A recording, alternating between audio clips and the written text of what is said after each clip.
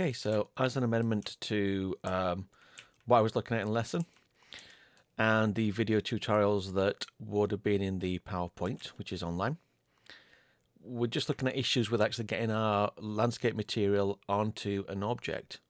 And the reason that we were having the issue is because Unreal 5 has got a new way of creating landscape. So you can create a landscape the old way, where you just have a landscape. If you started with the open world map, or start with certain maps, you sometimes get this, basically it's this world settings or this world partition settings.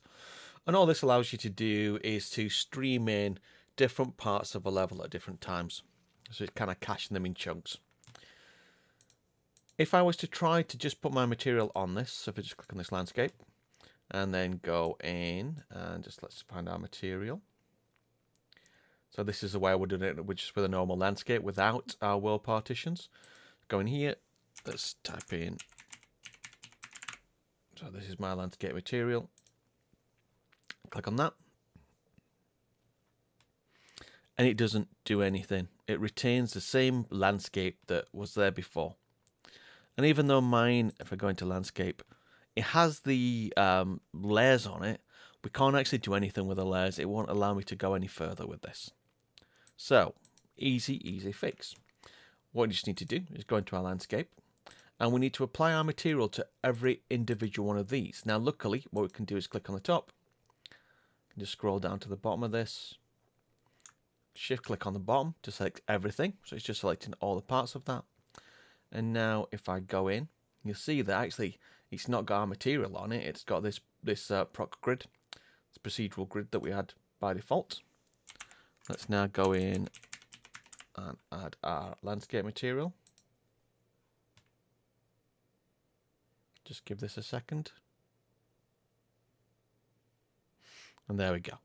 I can see that it's working because of the way it's blanked out. So if you now go to our landscape, we've got our materials, we've got our layers. Just need to click on the layer info. So let's click on this. So let's do a weight blended layer. Just going to save it in there. And now I can see that that has got my texture on it. Click on the next one, weight blended layer, click save, let it do its thing. And the next one, weight blended layer, let it do its thing.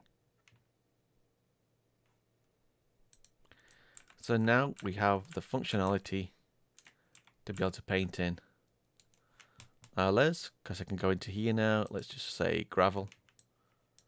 I can now paint in my gravel. Go to my grass, and I can now paint in my grass layer. Just zoom in this a little bit, let me just take the camera, speed it down.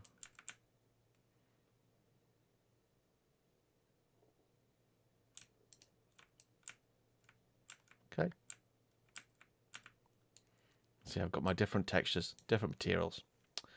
Okay, so that's how to work with these landscape, these world partitions. Just make sure that you select everything, all of these landscape streaming proxies, all the way down.